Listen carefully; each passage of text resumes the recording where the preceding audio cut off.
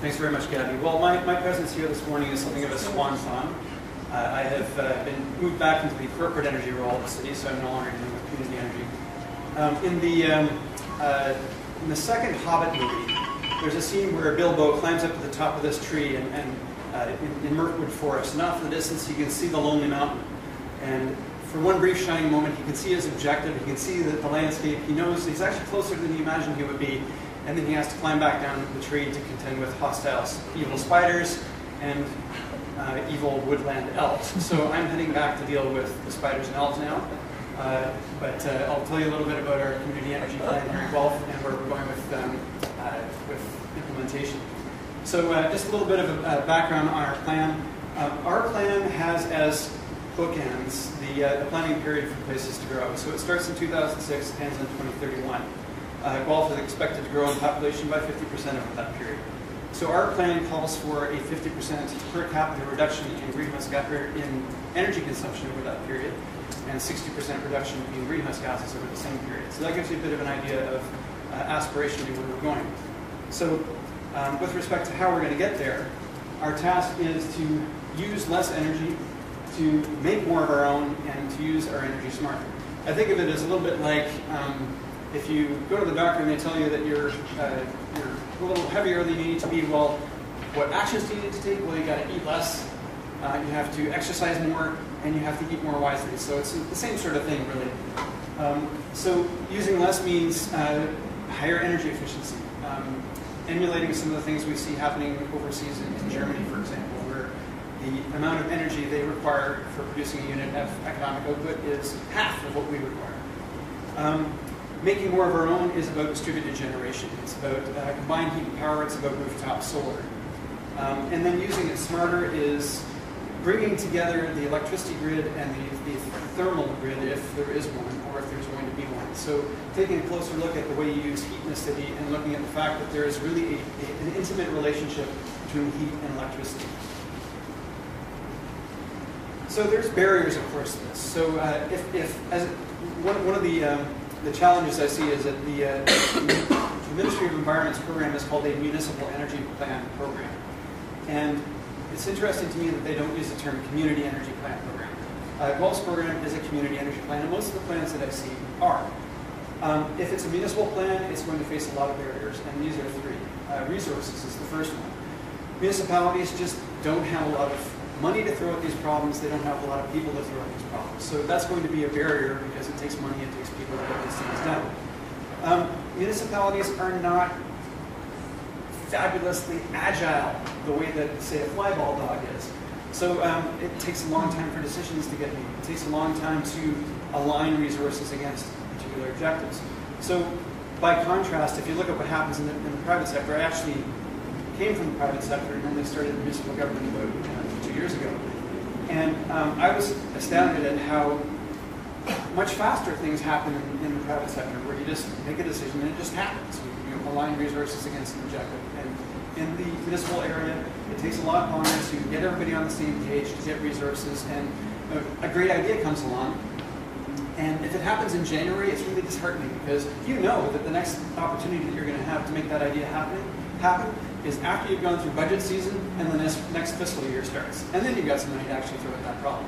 So agility is another issue. And then flexibility is a third problem. So once again, in the municipal sector, you often deal with challenges of long-term relationships, for example. Bonusing is a barrier. So you can't simply decide that you're going to partner with, say, a district energy piping company for a long-term purchase of district energy pipe, because that's not allowed under procurement rules. So that can be a real barrier as well to achieving plans that have 20, 30, even 40-year horizons. So what are the solutions? Well, the solutions are partnerships. Reaching out to the community and finding what are the environmental NGOs that are out there that are looking to accomplish some of the same goals that your community energy plan goals are. So Gabby before was talking about the London experience with the amount of money that is spent on energy and the amount of that money that leaves the community. It was interesting to me that in Guelph I was having a conversation with I think he was actually the former chair of the Chamber of Commerce, and he said, yeah, you know, $500 million a year leaves Guelph to pay for the energy that we use. and we really should keep more of that money local. And I realized that he was repeating back to me a mantra that had been part of our community energy plan mantra for a very, very long time. So I'm hearing reflected back to me the same words that our team has been pushing out there for years. So that's a good sign. It shows that people are listening, people are observing it, and people are integrating that into their view of the world and of the community. So environmental NGOs are another example where they're looking to change the world. They're looking to reduce water consumption, reduce energy consumption, have more local food production, to reduce the amount of waste that's used, to have smarter transportation decisions. So it turns out that a lot of those things are very aligned with the community energy plan. Even if you're, like, as was pointed out by Gabby earlier, if you start from the perspective of sustainability, it's a small tent issue. There's a few people that are interested, but not necessarily everyone. In fact, not even necessarily a majority. But if you start talking about money, well, everybody's got a wallet of some description. Some of them have fatter wallets than others. And so when the conversation is about money, if it's about money leaving the community, if it's about money that could stay in the community if we did things differently, that completely changes the conversation. So you can get the Chamber of Commerce as a partner, because businesses are interested in really two things: spending less money to make their business work and earning more money from sales. So if you can find ways for businesses to accomplish either or both of those objectives, they'll be on your side. With the NGOs, if you can find ways to give them the tools and the resources to help make things happen on water, transportation, waste, energy, and food, they're going to be on your side. And with the utility, again, with conservation demand management planning, they've got an objective, they've got a mission, they've got an obligation that's been put in front of them. If you partner with them, you can help accomplish that. The other thing that will start happening is that this doesn't have to be a hub and spoke relationship, where City Hall is at the center and all these partner groups are out at the periphery. What you start seeing is mesh networks start to form. So our environmental NGO, Emerge Guelph, has a relationship with the utility to deliver their conservation demand management programming. They're out there delivering the conservation kits. It used to be compact fluorescent bulbs. Now they've got this whiz-bang tablet application where they walk through people's homes and do an inventory of all the light bulbs and how long they're used, and they come up with an on-the-spot plan for replacing your light bulbs with LEDs and how much money you can save and how quick your payback is. So it's pretty slick, and that's got some attention from our LDC as well. And then if we look at the Chamber of Commerce and our environmental NGO, they actually co-located. So our ENGO, before they got some space in a local shopping complex, they were located inside the Chamber of Commerce, and that's where we had all our meetings. So there are these interconnections that are mutually reinforcing and help move towards the same goal. So the bottom line is a community energy plan it's not that complicated. It's about using less energy. It's about using it smarter, and it's about making more of your own. Municipalities face significant barriers if they insist on going it alone.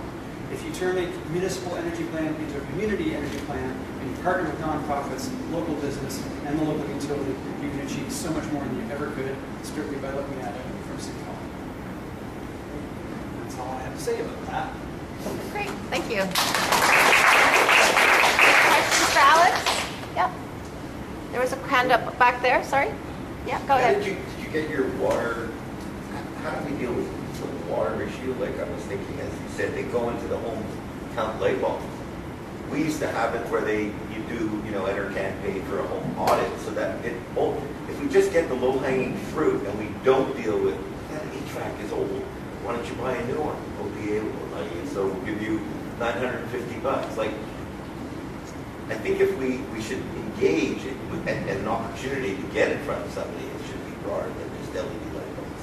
Yeah, well, certainly. I'm not being negative, but yeah, well, that's just one element of the efficient home visit program that Emerge. So they do other things. So yeah, as I mentioned, food, water, waste, transportation, and energy. So those are all part of the conversation when members of the community are engaged through any of the 4 pathway programs that Emerge Guelph has.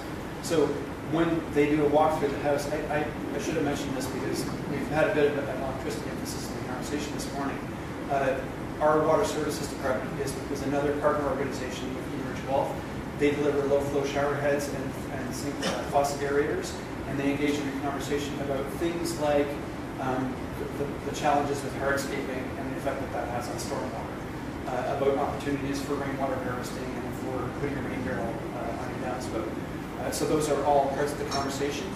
And so again, much in the same way that there's a cross-linkage between our electricity utility and Emerge Guelph and our business community, the same thing happens with water services. I'm going to ask you a harder question than I asked the other two, just because we've been through a lot of this.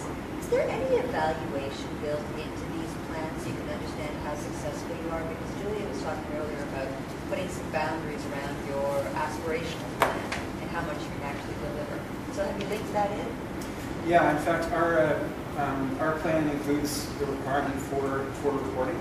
So we produced actually it goes under the banner of Guelph Hydro, and its unregulated sister company, Vita, which in fact was created as a tool to implement our community energy plan, our community energy initiative. I lost my train of thought there. So we produced a greenhouse gas and energy inventory progress plan in 2012 as a product.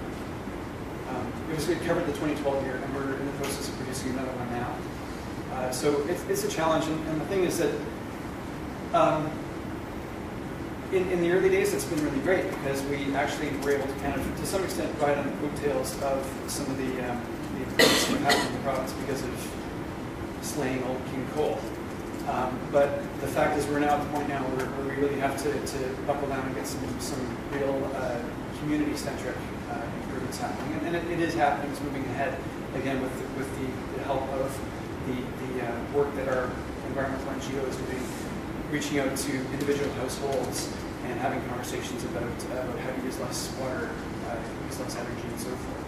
So that is manifesting itself in the numbers we're seeing at the community level. And we are reporting on that on a regular basis. I just wanted to mention also too, like we've had the conversation because it has led to some confusion with regards to the MEP program that the Ministry of Energy is putting out there in community energy planning. And one of the things that we've been mentioning is I asked Brian, I was like, why did you do that? Why did you call it municipal energy plan? Because now it's kind of like you have to separate it between the corporation of the municipality and what they can do versus what the whole stakeholder group. And it actually was the reason that they did that was because when they were doing the analysis of it, they were getting a lot of questions from the community about whether they would be eligible for the funding, and they wanted to make it clear that the funding was geared, that it needed to go to municipalities because municipalities are so integral to making sure that these community energy plans work. But they put requirements within the community energy planning framework for the funds that required that it needed to be a community energy plan, even though it's called a municipal energy plan. So I know it's a bit confusing because I've had that conversation a number of times. That's an excellent point. I mean, how many people participated in the Sustainable Cities Collective webinar yesterday on making cities 100% renewable? Anybody do that? So this is, I saw this here up in my email, and I thought, wow, that sounds great. I got to watch that. And there's some really fantastic things going on Vancouver made the commitment that they're going to be 100% renewable, and there's all kinds of fabulous things happening across the province there. Barcelona is another example, Frankfurt is another. But the thing about my enthusiasm for what was happening in British Columbia was tempered when I learned that when they were talking about these fabulous plans where all these municipalities are now stepping up and have plans to go net zero. And in fact, a lot of them have actually already accomplished that, principally through purchasing a lot of offsets and that sort of thing. When they're talking about their municipality being net zero, they're actually talking about the municipality as a corporation. So once I heard that, I thought, oh, so it's not the community, it's the municipality. Because when I heard that at first, I thought, wow, they solved the problem already. We're already there in BC, so we just have to do what they did. A little bit longer road to hoe there than I thought. But it's a good start. And I'm encouraged as I move back into the corporate energy world that there are a lot of the usual suspects that are in this room and are part of this community that are also working on the corporate side of things too. If we do things right there, we will be setting a good example for the business community and for homeowners and so forth to do the same. Great. Any last questions for Alex? No? Thank you very much, Alex.